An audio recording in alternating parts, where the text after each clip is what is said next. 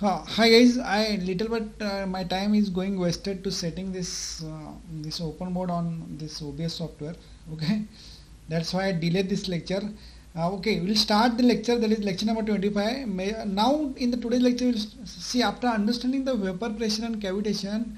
Okay, we will see how there are many pressure measuring devices. Okay, from that today we will see what the piezometer is and what the barometer is. Okay, later we will go on to the YouTube manometer like this, differential manometer, YouTube manometer. Okay, that thing we will see in subsequent classes. Okay, now see the pressure measuring devices. Let me put the heading: pressure measuring devices. See, the first pressure measuring device is that is a piezometer. Okay, we will see the certain advantage, disadvantage of this piezometer. Okay, piezometer and how it looks like. See, suppose if I take a ball shape like this, okay, and in this, okay, there is the tube. See, this is what the cross section I have taken, in which the liquid flowing through the water. Okay, and now suppose this is a pipe, right, and this is the pipe, and in the pipe I cut this and I insert this tube. Right, see, if I insert this tube, because of the pressure in the pipe, the pressure will raise here like this. Okay, this is my piezometer. That is just, see, it is a straight glass tube. What the piezometer is? Piezometer is a straight, like this, straight glass tube. Is a straight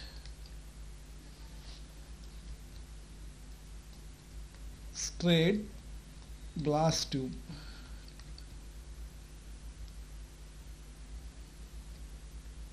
Glass tube, right? This is a piezometer.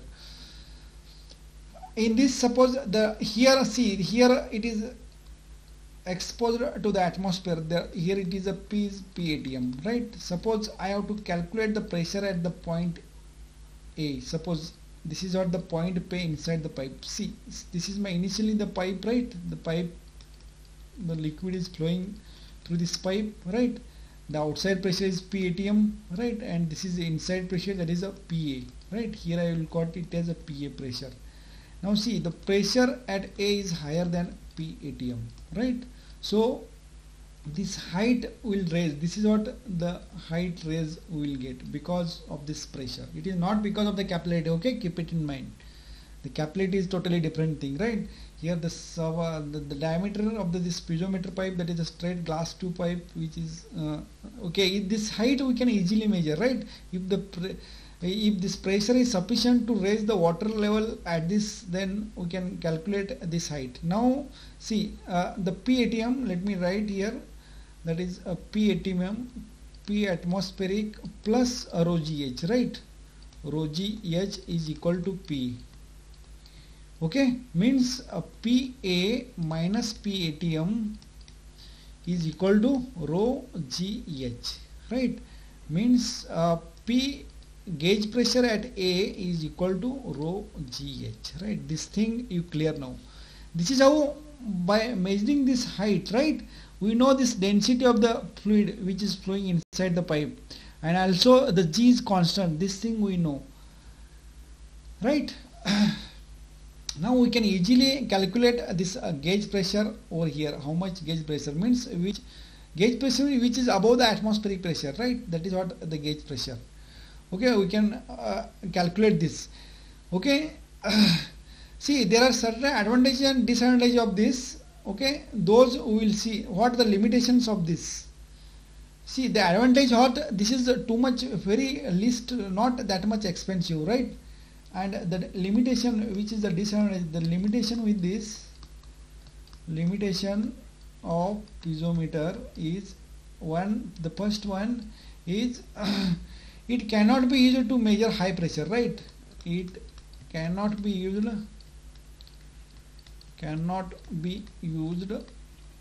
to measure high pressure.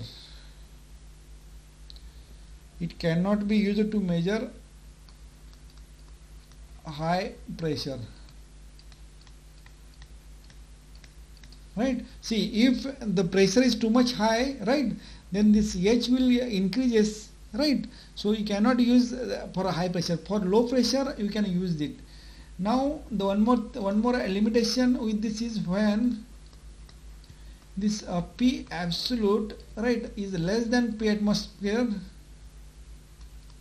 right, means you cannot use it in this case, can't use it. Means there is a vacuum pressure for this case. This is what the vacuum pressure, right? Vacuum pressure is there. Then in the case of the vacuum pressure, how can you cannot use this height, right? There will be a loss, there is a fall of the liquid like this. So you cannot get this height, okay? And also one more thing with this, which is disadvantage, you cannot use, it cannot be used, it cannot be used to measure gas pressure. Gas pressure. See, if you put this is what this the tube, the other end is open to the atmospheric pressure, okay? If the gas flows, then the gas will easily goes like this, right? So you cannot use this for gas pressure. It is only used for the liquid, which is for low pressure. Now next is the barometer, okay? See, the barometer, the next type of pressure measuring device is barometer. Barometer. See, this barometer is developed by this name of the scientist is Torricelli, which is Torricelli. Okay, and this is he is an Italian scientist, and this barometer it is used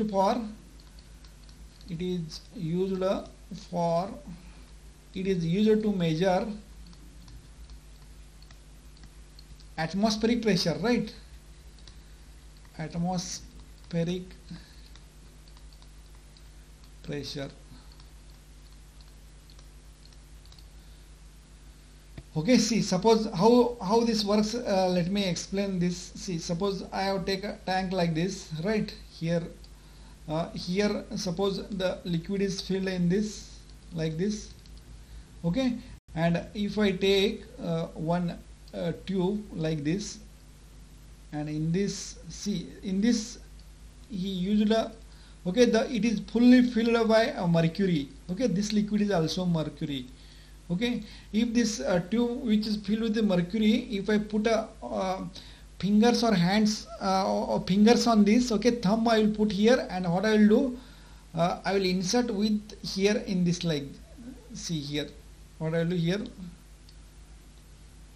in this, the same container is here, okay, in this I will invert this tube, okay, I will invert this tube like this. And what happen, if I invert this, there will be little pressure, little gap is here, okay, means this gap is of the vacuum. You understood this? This is, let me draw this little bit, the end is not looking that much, I need to take it a semi-circular like this, okay, now it's good. Yeah, see, this is what the gap, right now before inverting this is purely filled, now there is a gap, okay, here there is a vacuum comes here, vacuum is created in this gap, okay, and this liquid is mercury, okay, this is also mercury, right, and if I inverted this, then the vacuum will come here, and so this is what the height, right, I will gain this height, I need to measure this height, okay. See, if I see the pressure, suppose this if I consider this is a 0.1, okay, and this is a 0.2, the inside, let me draw it, see, these are the points, okay, this is my 0.1 and this is 0.2 here, okay. See, if it is a vacuum, then it is a pressure is 0 here, okay. from that, see the point P1 is right, P1 is equal to P2, right, because these all are in the same level, horizontal level, so the pressure will be same, and this is equal to the atmospheric pressure. Clear? And now if I write the find the height, this, then what I will get, let me do it, go to the next slide. See, see this is a rho m, that is a mercury density of the mercury into G into H, okay, which is equal to the P atmospheric pressure, because here 0, right, P atm. You understood this, why it is 0 here? This is what the vacuum pressure,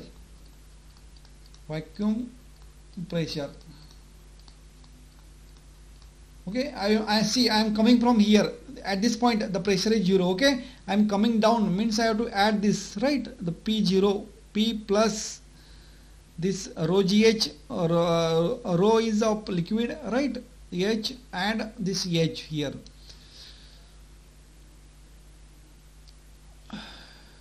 Okay, this up to this point I'll reach, that is this point is that is a P2 point, and here the pressure is atmospheric pressure.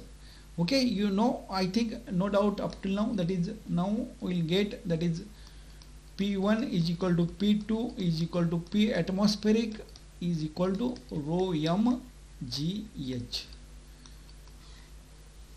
This is how the pressure, okay, is calculated, right. See, even though there is here the pressure, see there is a little bit pressure of this vacuum vapor pressure of this. See, every liquid in the vapor pressure topic we have already discussed that every liquid has a tendency to vaporize, right. So here, and once it vaporizes, then it will apply pressure if it is enclosed, right, else it will goes out. Here there is a little, this is not equal to 0 exactly, there is a little pressure of this, little vapor pressure of this mercury, right, and the vapor pressure of the mercury is very less, so this tends to 0. You understood this, and this is why it is taken for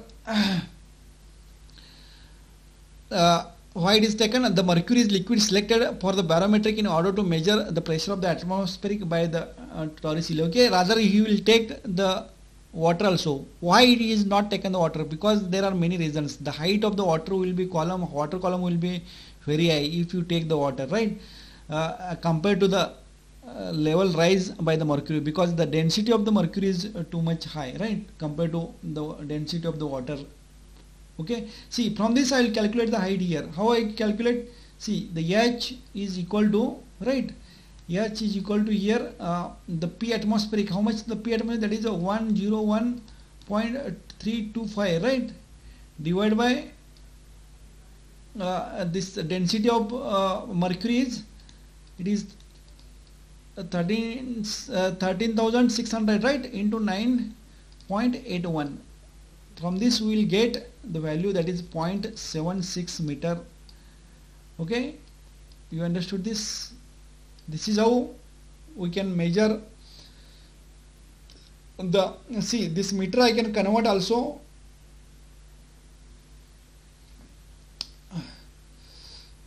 See, this is what, in case of the mercury, this much height you will get. See, if you use the water instead of mercury, then you will get how much height. See, this is what a 7.66 means, around it's 760 millimeter we will get, right. This height we will get if you use the mercury. If you use the water, then see how much height we will get, okay. In the water case, water as fluid, in order to measure the density, in order to measure the atmospheric pressure, right, H, that is 101.325 divided by the density of the water is 1000, right, into 9.81. From this we will get 10.3 meter, right. See, means this much height the water will raise, right. So we are using the okay, we are using, in order to check the atmospheric, we are using the mercury, okay, the mercury as a fluid we are using to measure the atmospheric pressure, okay. You understood this? I think you understood this. Now see now one more the unit conversion, that is 1 mm of Hg, right? 1 mm of Hg is equal to 1 torr also, right? In the honor of this scientist, that is a torricelli, right? So this unit you keep in remembrance. 1 mm of means 760 mm of Hg means that is 760 of torr. Okay, you have to remember that thing. Okay, now why we will see the reason to be used mercury in the barometer. Reason why mercury, why Hg, that is a mercury, is used. Okay, see, you already seen, if you use the water then 10.3 meter height will raise, and if you use the mercury, right, this is in case of mercury used, okay, the 0.76. so small length height tube we can require, okay, in order to measure this. The first one is why Hg is used, the low vapor pressure, right? The mercury has low vapor pressure.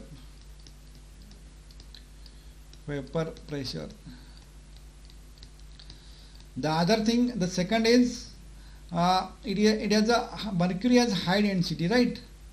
High density means the height requirement is less, right? Height requirement of tube is less. The glass tube which we are using, the less glass tube you can use it with the help of this. Okay, you understood this? Now see, up till now what we have learned, we have seen the two types of pressure measuring devices, right? That is, one is a piezometer, which we can use it for the liquids and for low pressures, right? We cannot use for gas the piezometer, it is closed. Okay, now we see the barometer, how we can measure the pressure of the atmospheric pressure, right? That thing also we have seen. Okay, now now the next thing we have to see is see one interesting thing, the phenomena occurring here, I like to explain you here. See, suppose let me take once more this diagram. Suppose this is what, okay, this is the tube, okay, this is the container in which the mercury is here. It is a mercury Hg, and see, this is a inverted tube in order to measure the atmosphere which we have inserted, right? This is what the vapor pressure. See, if I make the hole here, okay, then what will, okay, and what will happen, whether this mercury comes out or it falls down, we will see that, right? See, let me, for that I will take the free body diagram of this. Okay, I will take the free body diagram of this glass tube. See here, see, after making the glass, here the pressure will be at the atmospheric pressure, right? This is a PATM, and see, at this level, okay, at this level there is a fluid, the fluid mercury is here. Okay, here also there is the atmospheric pressure, because this point, suppose if I take this point 1, right, and this is this point as a 2, the both points 1 and 2 are same level, so here also PATM. The one more force which is acting, that is this weight of this column, right, that is the W. If I balance this from the period, what I will get means PATM, right, the vertical forces plus this W, plus this W also acting, which is equal to the this PATM outward, right, means PATM upward. Okay, means this downward and this upward, right? See, I am going to I have to balance the forces, so I have to write the area here, right? This area into, I have to multiply this also, the area is same here and here also. Okay, see, now the PATM into A is equal to P atmospheric into A, right? And this term it goes this side, then it will get minus rho G, right, A into H, right? This is the weight, means the weight of this column is rho G, the density, that is a specific weight, into volume times, right? The volume is area into H. See, in order to make these two terms equal, right, height has to go to 0, right?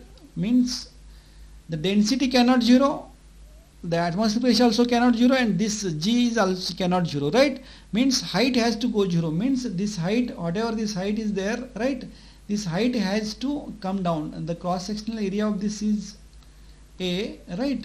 This height has to come down, means if I draw a hole here, then whatever the mercury level raised because of the atmospheric pressure height, right, this height becomes equal to 0, and all the liquids comes to this place. Okay, see the final result, if you make the hole here, right, in the tube, glass tube, okay, then the level will be, this is a tube, right, the level will be comes here, right, if there is a hole here. You understood this? In order to balance these forces, I think you guys understood this.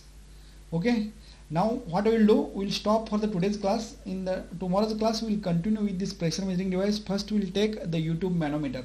Okay guys, please like the videos, share with your friends and comments, and don't forget to subscribe, and thanks for watching.